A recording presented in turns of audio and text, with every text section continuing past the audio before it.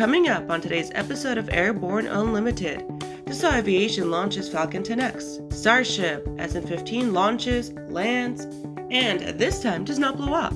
Blue Origin, ready to fly astronauts. Thank you for joining us. I'm your host, Kimberly Kay. We have a packed episode with the latest news, so let's go ahead and start with Dassault Aviation has announced an all-new Falcon jet. Featuring a range of 7,500 nautical miles, the Falcon 10X will fly nonstop from New York to Shanghai, Los Angeles to Sydney, Hong Kong to New York, or Paris to Santiago.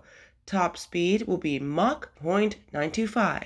Today we are introducing a new benchmark in business aviation, said Dassault Chairman and CEO Eric Trappier. The Falcon 10X will offer an unrivaled passenger experience over both short and long-duration flights, along with breakthrough safety features from Dassault's frontline fighter technology. The Falcon 10X will enter service at the end of 2025. The high-speed wing will be made of carbon fiber composite and will be equipped with advanced retractable high-lift devices, offering good maneuverability at low approach speeds. The twin-engine aircraft will be powered by the in-development Rolls-Royce Pearl 10X. The 10X is the latest, largest, and most powerful version of the Pearl series, delivering more than 18,000 pounds of thrust. The Falcon 10X's flight deck will offer touchscreens throughout the cockpit. A next-generation digital flight control system is derived directly from Dassault's latest military technology and will incorporate a new single-button recovery mode. more news after the break. At Diamond Aircraft, innovation is in our DNA. Whether you're taking to the skies for training or business travel, every aircraft in Diamond's lineup features innovative technology, an industry-leading safety record, superior performance and efficiency, and a comfortable flying experience. No other company has pioneered as many aviation firsts, achieved more milestones, or received the same amount of industry praise as Diamond. Discover why Diamond Aircraft is one of the most trusted manufacturers in aviation at diamondaircraft.com. Whether you're charting a steady course or pushing for the ceiling, HARTZELL Propeller has been elevating flight for over 100 years. It's in our passion for engineering and research. It's in our dedication to testing the limits of performance and creating propellers that are as safe as they are sexy. Now, together with our dedicated family of companies, we're propelling the future of aviation. We are HARTZELL Propeller, built on honor. Aviation Safety Resources is disrupting the market for aircraft emergency parachute recovery systems. ASR systems are smaller, lighter weight, and offer longer repack cycles than similar products available in the current market. ASR has a recovery system available for every type of aircraft: sport, experimental, light sport, general aviation, urban air mobility, vertical takeoff and landing, electric propulsion, and unmanned aerial systems. Find the right product for your aircraft at aviationsafetyresources.com. Welcome back. With so much news coming out of the aviation industry, we're going to be summarizing some other interesting stories in a brief segment we call Around the Patch. Bell's 505 cargo hook has been approved by European Union Aviation Safety Agency to carry up to 2,000 pounds, giving the aircraft an external gross weight capability of 4,475 pounds. In November 2018, Storm Heliworks AB, a helicopter operator based in Sweden, tested out the 505 cargo hook while in Canada. The company performed a wide range of specialized operations, such as building power lines, cleaning trees from power lines, forest inspections, mosquito control, firefighting, and other missions. Gogo has unveiled what they called the first unlimited streaming and data plan in business aviation, Gogo Biz 4G, limitless. Our customers' hunger for data continues to grow, but they also want predictability in their billing, said Jim McDougall, Gogo's Vice President and Product Manager. The Gogo Biz 4G limitless plan is priced at $9,995 per month and doesn't require a separate data plan. All data on the aircraft is included under one unlimited plan. The FAA has proposed civil penalties ranging from $9,000 to $32,750 against 4 airline passengers for allegedly interfering with, and in 2 cases assaulting flight attendants who instructed them to obey cabin crew instructions and various federal regulations. Federal law prohibits interfering with aircraft crew or physically assaulting or threatening to physically assault aircraft crew or anyone else on the aircraft. Boeing has introduced a new partnership with a Costa Rica-based maintenance, repair, and overhaul provider to create additional conversion capacity for the 737-800 Boeing converted freighter.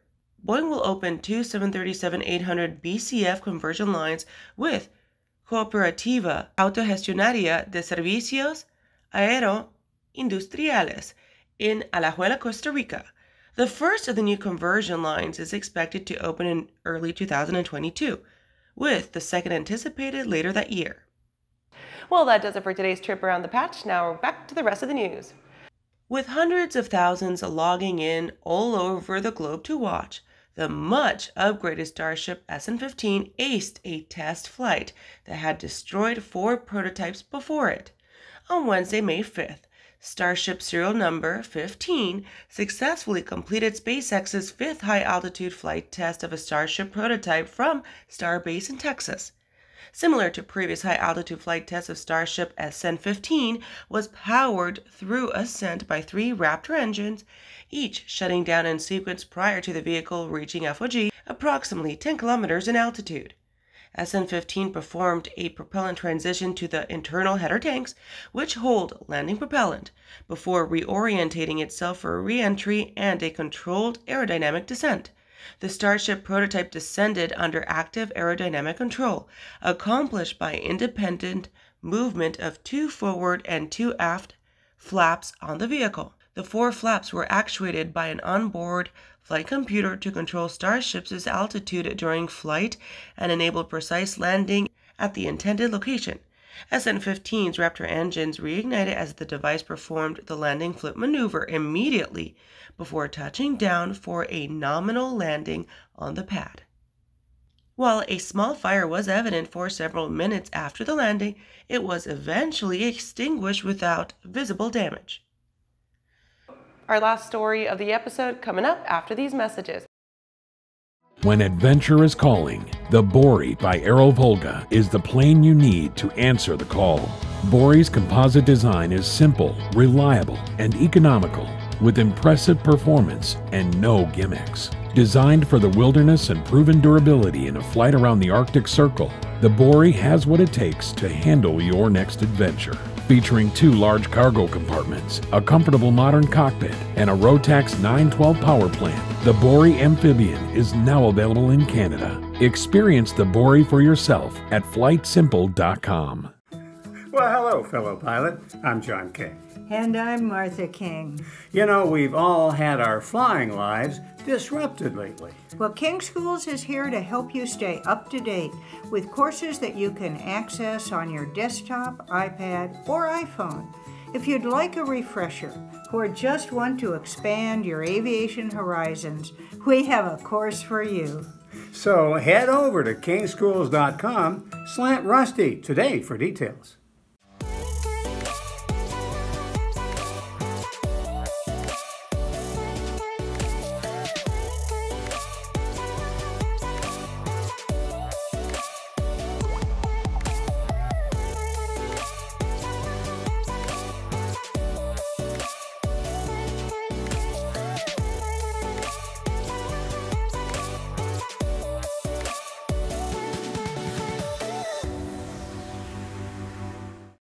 Welcome back. This is our last top story of the show. 60 years after Alan Shepard got the U.S. firmly into the space race by being the first American to undertake a suborbital flight, Blue Origin is offering the public to take a very similar ride, albeit with greatly upgraded technology. On July 20th, Blue Origin's new Shepard launch vehicle will fly its first astronaut crew to space. They are offering 1 seat on this flight to the winning bidder of an online auction. Blue Origin has been flight testing new Shepard and its redundant safety system since 2012. The program has had 15 successful consecutive missions, including 3 successful escape tests. showing the crew escape system can activate safely in any phase of flight. As to the auction, there are 3 phases to the process. From May 5th till the 19th, sealed online bidding. You can bid any amount you want on the auction website. May 19th, unsealed online bidding. The bids become visible and participants must exceed the highest bid to continue in the auction. On June 12th, live auction. The bidding concludes with a live auction online, after which the winning bid amount will be donated to Blue Orange's Foundation, Club for the Future. That does it for our show today. Thank you for joining us. I'm your host, Kimberly Kay. You can catch episodes of Airborne on Roku and Fire TV. Just search for Aero-News or Airborne in the directory. And don't forget to follow us on social media and comment with story ideas or just to say hi. We'll see you next time.